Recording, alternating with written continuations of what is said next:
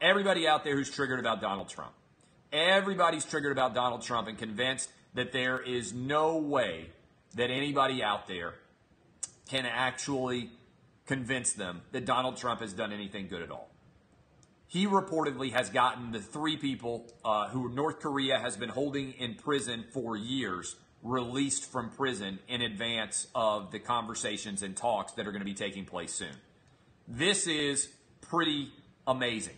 Like, for people who want tangible impact from the president, in addition to the fact that North and South Korea may stop being at war after 70 years, in addition to the fact that Kim Jong-un may well be giving up his pursuit of nuclear weapons, in addition to all of that, Donald Trump now, before the talks even began, has got a tangible result, which is 3 different Americans that have been held in prison, released, and now able to go out and be able to reach the larger freedom in America.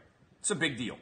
It's a really big deal. And as a result, everybody out there who has been criticizing Donald Trump is really going to have to contemplate what's going on here. He may well end up winning the Nobel Prize. And if these 3 guys get released, I think it's a little bit bigger deal than whether or not he had sex with a porn star 12 years ago. Which, by the way, CNN has had on the porn star's attorney 59 times in the last 7 weeks.